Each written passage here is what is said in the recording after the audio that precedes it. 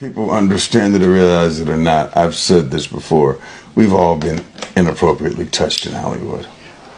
Period. It's just, that's what it is. We've all, at some point or another, been inappropriately touched in Hollywood, whether you realize it or not.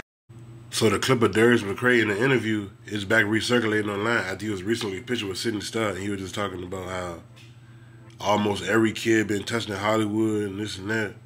Yo, it's sad that this shit like that been going on for so many years, and the people that's in high power, they never get in trouble. Or they get caught and just get like a little slap on the wrist. Maybe like a very small percentage, but for the most part, so much of this shit, it just goes under the radar. Like especially like Drake Bell and Amanda Bynes, the kid from Home Alone. Like it's so many child actors that went through these Hollywood directors, Nickelodeon, Disney, and a lot of them got the same story or something similar. Like they was younger and the older person who they trusted, they groomed them and they made it feel like it was normal. Then they got older and realized it wasn't normal, and they start doing the creatures of habit what they was doing as a child. A lot of kids, they get touched and they get older and they want to keep doing the same thing.